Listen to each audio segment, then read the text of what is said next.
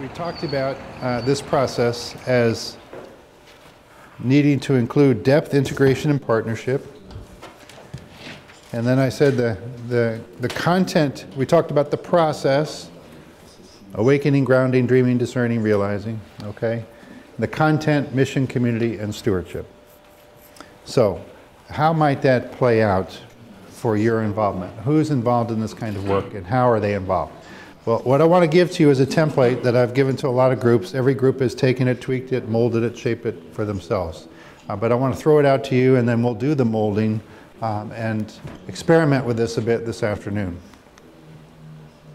So those three groups, community, mission, and stewardship, I like to think of as lenses, ways in which to view your life. If you look at your vision for the future and you're looking through the lens of mission, what do you see? What does that need to look like?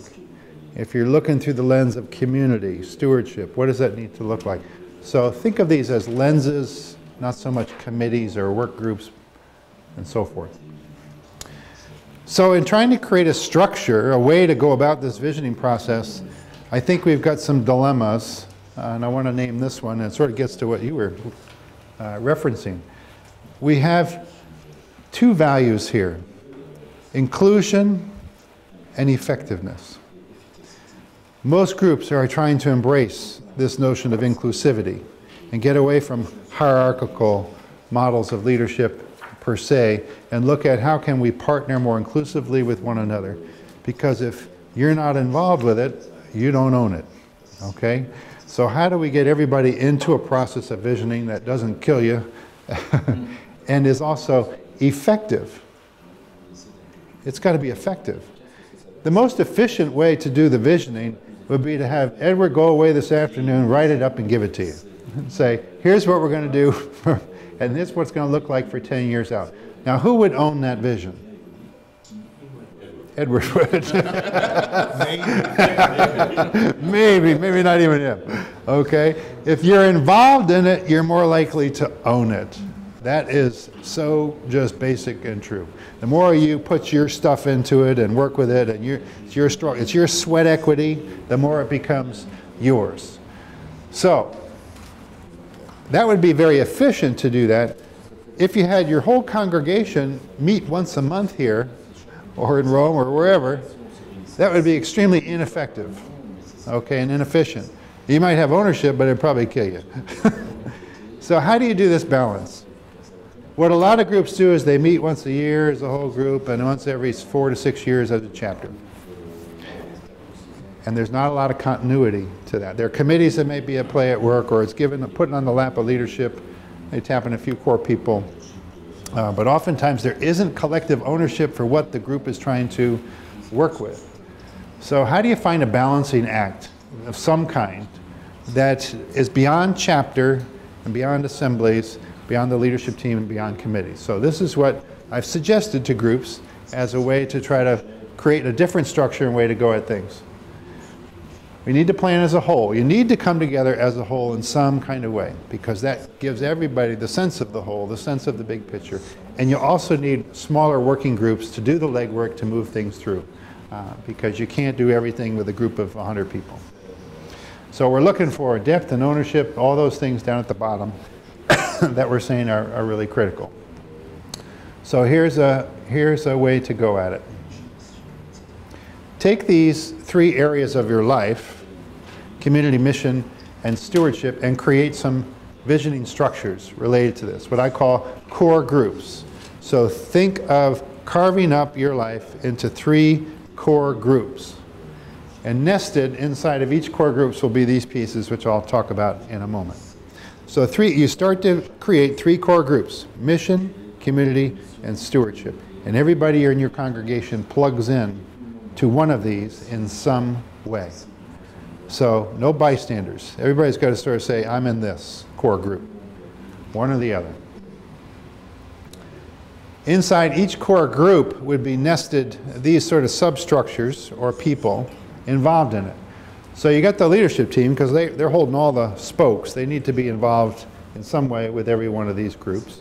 You've got a coordinating team, some coordinators to work with these groups. Get away from the word chair and so forth. Get a group of people who will coordinate and begin to do the the legwork of some of this. You've got resource people, and those are people who are just, like the word says, resources.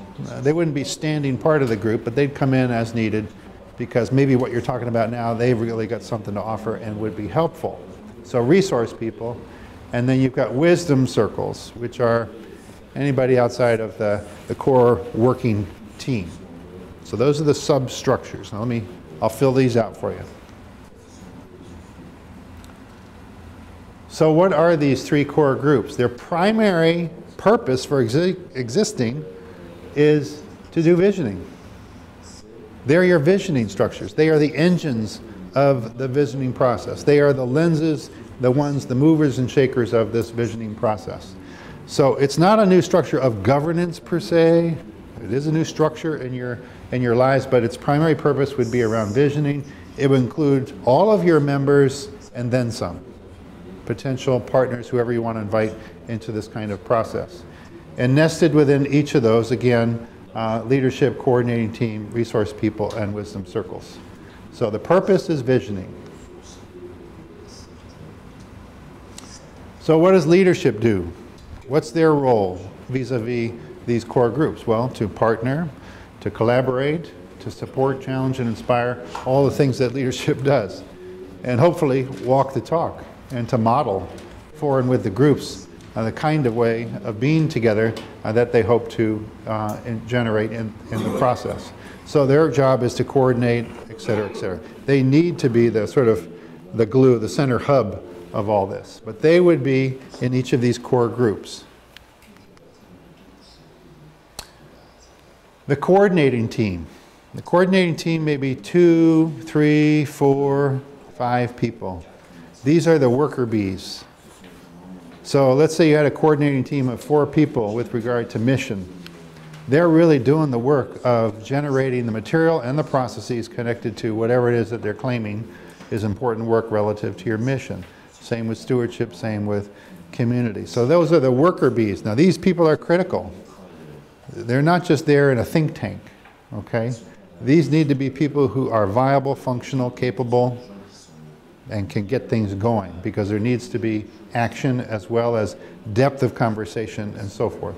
So 2 to 5 people. You may or may not want to consider laity in that. That comes with a mixed bag of pros and cons, but you may want laity. Maybe you don't have enough resources otherwise.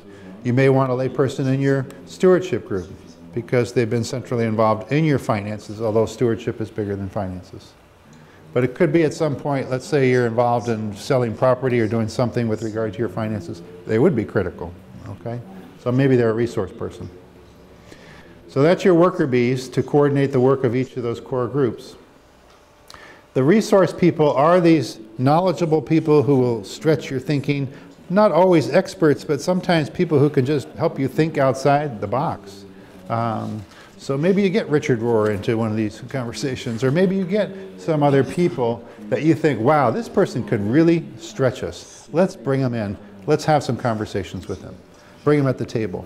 They wouldn't be standing part of the core groups. They can't give their lives to this. But at key junctures, at key pieces, you think, wow, let's bring these people in. That would be really helpful to us right now. So they're remarkable people, stretching people, etc. And think flexible, permeable boundaries. You know, don't you create these core groups, don't put a big picket fence around it. Think about, you know, letting people in and out of these so that you have the people you need that are relative to the work that you're doing. So that's resource people. The wisdom circle is everybody else in your congregation. Somehow they're plugged in to the process. I want to even consider your most elder men in your community. Maybe they're in a skilled care unit. Maybe they're in a facility of some kind. You know what? I find that those are people being involved in this in whatever capacity they can is critical. I don't just do that in a perfunctory way. It's not just, oh, throw them a bone and let them feel involved. But sometimes meeting with them, helping them appreciate little pieces of this along the way, getting their thoughts and wisdom, more importantly, getting the sense of being in it together. So critical. So I think that you obviously have different men at different capacities to do different kinds of things. It's up to the core team to say, okay, we've got these 30 other men that want to be involved in mission somehow. How do we engage them? Maybe it's a meeting face-to-face. You can't do those a lot or all the time, and certainly not extended. Maybe it's surveys. Maybe you fan out and meet in small groups. Maybe it's just communication occasionally. But the goal here is to tap their wisdom, get their involvement, seeking their ownership, and making sure that you have a sense of everybody's in. Everybody's in the pool together, whatever capacities they have. So that's the wisdom circle. It's everybody else outside of the core teams and leadership. Another structure that is helpful here is the integration team. Let's say you have, you have 3 core teams, community, stewardship, mission, and you have them maybe in 3 regions, Kenya, Congo, United States. Or maybe you make it different. But let's just say, for example, now, you've got 3 core groups in 3 regions. So you've got about 18 people, therefore, plus leadership. Okay, so these are your strongest worker bees. We've now spread the table from your, how many do you have in your general council? 7. Now you got 21 people moving this along on the same page, pulling it together. And now we also have the different worlds like you do in this room. It would be like in this room, you've got the different countries represented, and a great opportunity for cross-fertilization. And this group begins to collaborate and work together on the visioning effort. Because Africa and the United States and wherever else you are, you need to figure out how are we becoming one in this process. This is a very rich opportunity. It's a very expensive, financially expensive, and time-consuming opportunity. And it's a critical piece. It really is helpful to do this integration team conversation along the way of the vision. How frequently they meet, it's whatever you can manage as a group, with groups that are localized and together. That integration team meetings every 4 to 6 weeks. With groups like yourselves that are international, it presents a huge challenge. So maybe you'd meet twice a year. I'd like you to meet 3 times a year. I know it's all a stretch, so you negotiate that, you figure it out, or maybe this doesn't work, okay? All I'm saying for some groups, that cross-fertilization collaboration, you talk about oneness and the synergy that can happen when you pull these different parts together, essential. So think that possibility as well. Who are the people that come? Maybe 2 from each of the core groups of the coordinating team. And those can be different people, so you're not always demanding the same level of involvement from everybody. Okay, so those are the structures, core groups plus an integration team. Timeline, this is, not worth much because it's hard to know exactly what you plan on doing and the pace at which you plan on doing it.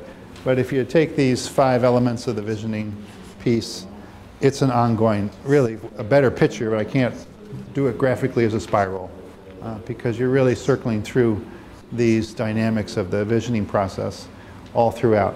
When does it end? Does it ever? I don't know. I think the groups that I've been involved in, it's not like there's a finish line they cross. They continue to evolve and morph and work with it in some way. What I find very helpful, this might frighten you, and again, you may not want to do this, but what I have found really helpful is that bridging from one chapter into another chapter with this effort is very helpful. So it's not new team, new regime, new program, new consultants, new efforts. That discontinuity is so frustrating for groups. But create a bridge across chapters is very, very helpful. So my work with groups, I think I shared with the leadership team, is typically long-term if I commit to a group. Long-term meaning multi-years across chapters. So I've worked with groups on average probably around 6 years, 7 years. I've worked as long as 12 years. I'm not advocating that, and I'm not pushing myself here. All I'm saying is whatever you choose to do, whether it's with me or someone else, my hope would be that you lay down tracks and you keep going, letting it evolve and morph. And that whatever your next chapter is, whenever that is, that you're continuing to look at chapter not as now a new pinnacle of a moment, but an ongoing opportunity to go further with what you've begun and to take that and claim that and morph that in a continuous way. So you don't have the discontinuity chapter to chapter. And your election of leadership would be obviously to support whatever you've laid down as tracks. So that's a brief, scary thought about timeline. One last piece, or I'm getting close to the last piece, dilemma that folks struggle with is, well, we need to make a decision about this international community, but we don't have a vision. What's our vision? Or we need to have the vision before we can make all these decisions. That's a constant tension. You can't wait 10 years to have some fantastic vision before you make really decisions that are probably in your face. And you don't want to make these decisions that are in your face now with any disregard to what you are trying to evolve and stretch yourselves into the future. So you're constantly working with this tension of what do we decide today and how does that speak to what we're evolving into the future. It's just part of the mess of it all. So it's learning how to deal with the ambiguity, that mess, taking it one step at a time, knowing that I don't believe that there's like a vision that you will claim. That doesn't typically happen for groups. You'll get mosaic pieces of that vision. It will evolve. Moses barely got a glimpse, okay? Barely got a glimpse. So I don't know that there's any community that has waved the flag and said, we've arrived, we have the vision for the future, and here it is. No, it's not like one final finish line. It's, again, a work in progress, but something that you become more sure-footed with the longer you live into it, but it continues to morph and change with every group I've been with.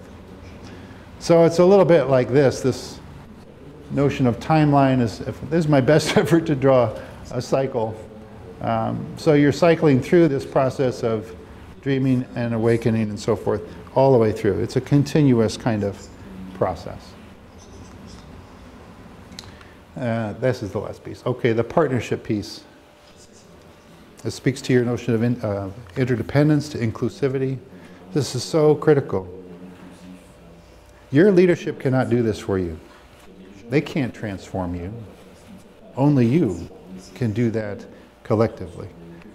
And leadership can't pull you along. They need your partnership.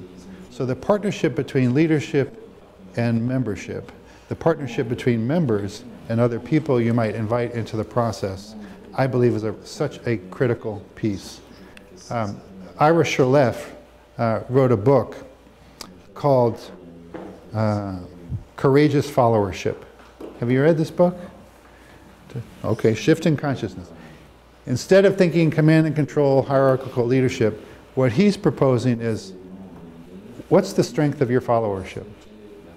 You know, how many are raised to say, I want to be a good follower? You know, for most people that has a sour taste. We're raised to be leaders. We were supposed to be leaders. That's what people are encouraging us to do. But where is the parity and the partnership with followership? That's a real critical piece. So part of the work of this process, I believe, is to strengthen your capacity to be partners, for members to speak the truth, encourage to leadership, and vice versa, so that together you're really working at this. And instead of a vision evolving around leadership, it's more others, the partnership, evolving around and shaping the vision. It's a great little book if you ever get a chance to read it. Okay, Ira Shirleff, C-H-R-A-L-E-F-F, I think, something like that. Courageous Followership.